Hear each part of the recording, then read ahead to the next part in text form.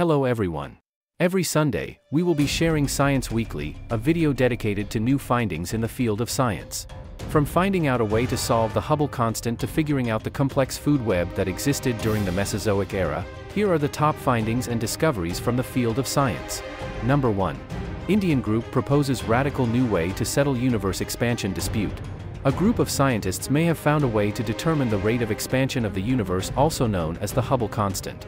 While the study's predictions may only be tested in the 2040s, their method will provide an independent measurement of cosmological parameters, one of the scientists involved in the study said. Two details are required to calculate the value of the Hubble constant: the distance between the observer and astronomical objects, and the velocity at which these objects are moving away from the observer as a result of the expansion of the universe. Number 2.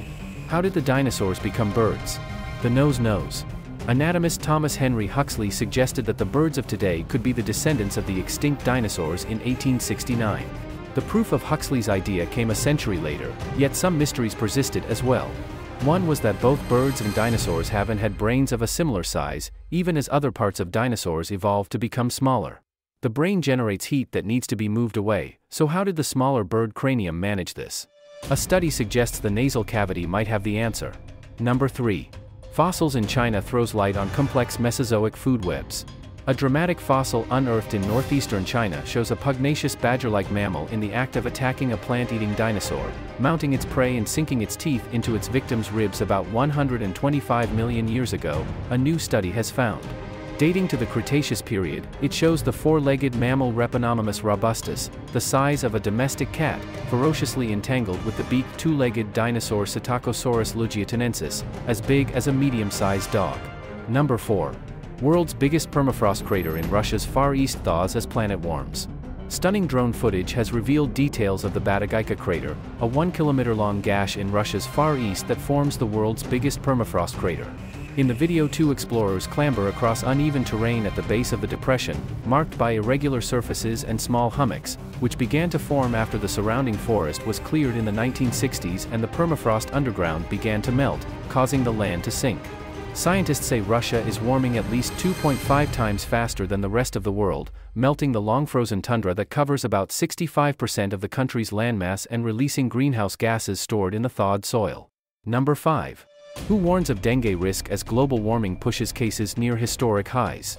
The World Health Organization warned that cases of dengue fever could reach close to record highs this year, partly due to global warming benefiting mosquitoes that spread it. Dengue rates are rising globally, with reported cases since 2000 up eightfold to 4.2 million in 2022.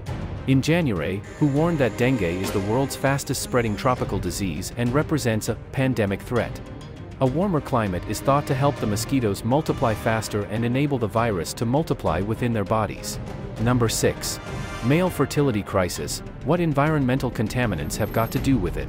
The World Health Organization, WHO, recently reported that around 1 in 6 couples globally are affected by infertility.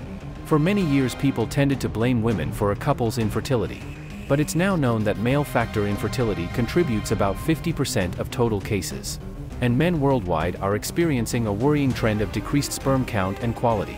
A new study suggests that these contaminants of emerging concern might be contributing to the male infertility crisis in surprising ways. It describes the effects of contaminants such as pharmaceuticals and pesticides on male reproduction. Number 7. COP28 summit host UAE's climate plans ranked insufficient. The United Arab Emirates, host of this year's COP28 UN Climate Summit, has set out insufficient plans to tackle its own contribution to climate change, an independent research group said. The UAE strengthened its climate pledge earlier this month to be more ambitious, and its summit leadership has called on other countries to do the same ahead of the talks in November.